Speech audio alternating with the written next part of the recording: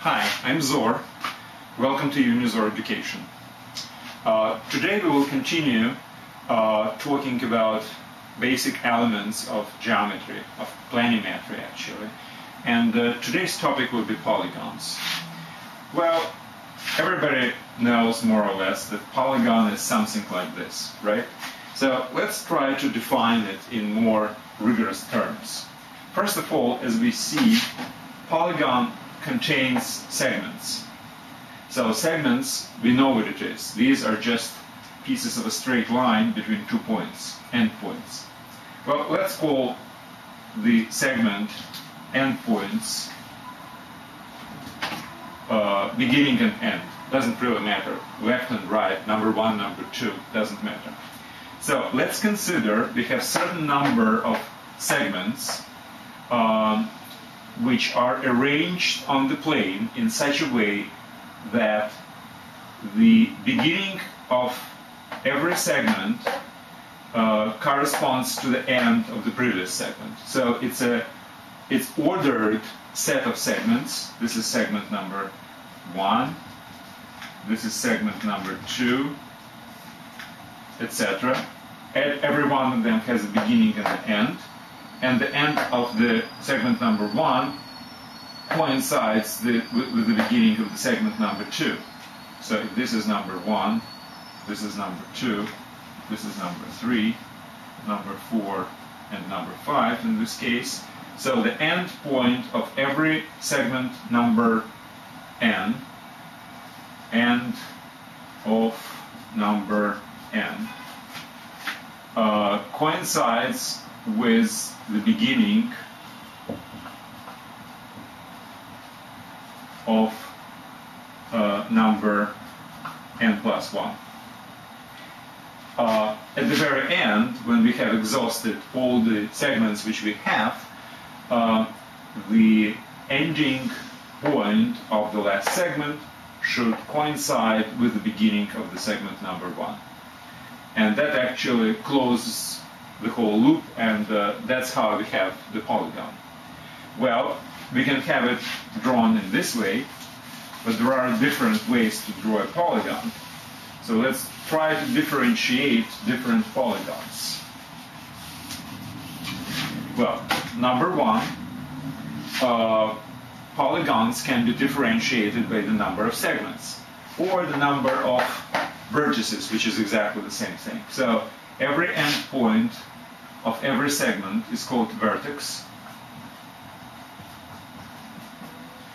and the segment itself usually called a side or a leg sometimes. That's as far as the terminology is concerned. Now, what's interesting is that there are polygons which can be drawn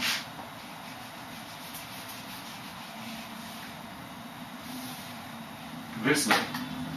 Let's say this is segment number 1, this is number 2, this is number 3. Number 4 I will draw this way. And then number 5 this way, and number 6 this way. So this will be number 4, this will be number 5, and this will be number 6. Is this a polygon? Well, the answer is yes, but it's not the polygon which we will ever talk about in our course of geometry. The polygons which have this property of crossing segments are not traditionally considered as basically a subject of studying in the geometry. So we will concentrate on polygons that do not have any 2 segments crossing each other. And these polygons, which we will consider, are called simple. So this is not a simple polygon, although it is a polygon. But we will never consider anything like that. So that's one classification. Well, another classification can be also related to the shape of the polygon. For instance, we can have this type of a polygon. Now, what's interesting about this particular polygon? And what's the difference between this one and, let's say, this one? For some reason today I'm drawing only polygons with 5 vertices. Anyway, so what's the difference? Well, consider this one, and consider all the points which belong to all the segments comprising the polygon. If we take any 2 points on any 2 segments and draw a segment between them, this segment always lies inside the polygon itself, inside the area which is bordered, which is bounded by the polygon. Now, in this case, this is not true, because if you will take, for instance, this and this, 2 points which belong to 2 different segments, and draw a segment, then part of the segment, this one, is inside the polygon, and another part is outside. So these polygons are called convex, and these one concave.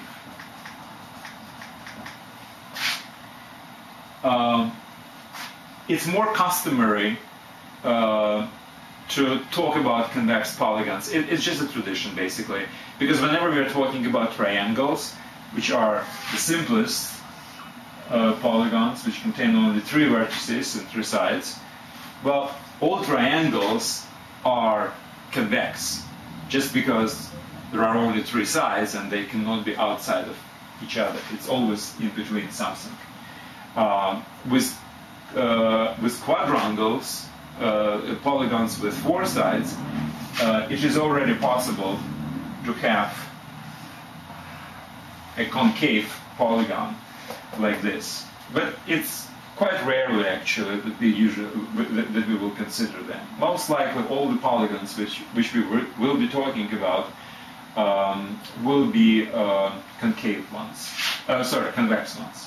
Concave is something which is rarely occurring in practice and in problems. So simple and convex. Actually, there is another interesting property of convex polygons. If you will take any side, so let's forget about this property, that the line which connects 2 points on any 2 segments lies within the polygon. So let's consider a different property. What if you will take any side and make a straight line out of it? So any segment can be extended to the straight line. Then the polygon itself always lies on one side of this line. So no matter which side we will take, the polygon which is convex always lies on one side of the line. And again, as an example of concave polygon, if you will take this side, for instance, as you see, piece of the polygon is on one side of the line, and piece of it is on another side. So that's just another property of convex polygons, and actually it's an equivalent to the one which we talked about before, like 2 points and 2 different segments always have the segment which is completely inside the polygon. These are 2 completely equivalent properties of the convex polygons, and one can be used as a definition, and another can be proved as a theory, actually. So we will always consider simple and, in most cases, convex polygons. Now, as far as terminology related to number of vertices or number of sides, so we all know that this is triangle. Now this is quadrangle, and this is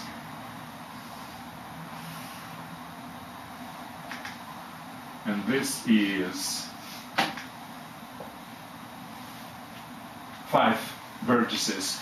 It's a pentagon,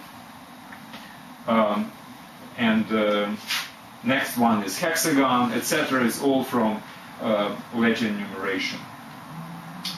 Now, as far as the shape is concerned, polygons can be regular or not regular. Now, regular polygons are those polygons which have all their sides and all their internal angles the same. Well, the same means congruent to each other. Now, in case of triangle, all sides are equal or all angles are equal. Well, I should say congruent to each other. These three angles and these three sides. Now, this is equilateral triangle.